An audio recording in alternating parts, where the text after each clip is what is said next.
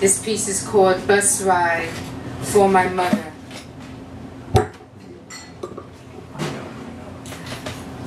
I rode past 82nd Street yesterday. I was on the number 11 bus on Columbus Avenue. We lived in a brownstone on the southeast side of the street. My brother and I and our mom. Her bedroom was the first floor window. I wondered if the apartment was currently occupied. I was 12 years old, and we lived there for 12 years. A railroad apartment with 7 rooms. It was a lot of fun then. And of course, we had a lot of experiences. I remember when my brother discovered a dead rat as big as a possum in the cabinet underneath the kitchen sink. He was about 15 years old then. You see, at first he didn't know if it was dead or just playing possum. And later he told people how he chased it, stomped it, and stabbed it 2 times before that big old rat possum was dead. But he and I both knew that it was the mousetrap that really killed him.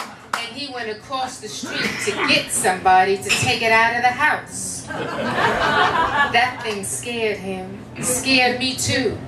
He tried to get me to look at it underneath the sink, but no way, I couldn't do that. Shoot, the vision of that would have stayed with me for the rest of my entire life. He still remembers this, though, as it were yesterday. Mom, of course, appreciated that it was gone when she got home. Mom was real busy back then. She worked in retail for her bread and butter and also did what she loved most.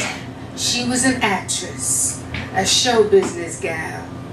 So there were actors always over for dinner parties or casual get-togethers.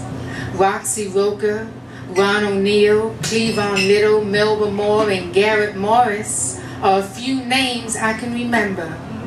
Oh, they were stylish and elegant black folks. It was a period when black actors had a special unity about them. They ate together, partied together, rehearsed a role together.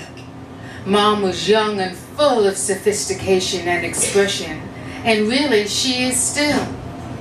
82nd Street makes me feel nostalgic because I remember sitting on the stoop with friends during the summer when TV wasn't enough.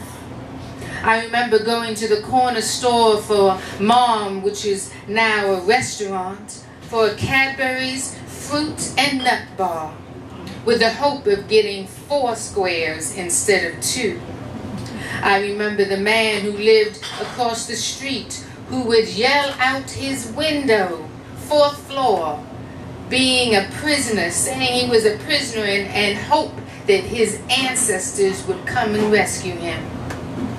My stop came and I got off the bus, knowing that memories of those 12 years would always be a part of me, and that it would always be safe to revisit those memories for as many times as I needed, because it is the past that has made my future, and the future shines so brightly, like 82nd Street still does.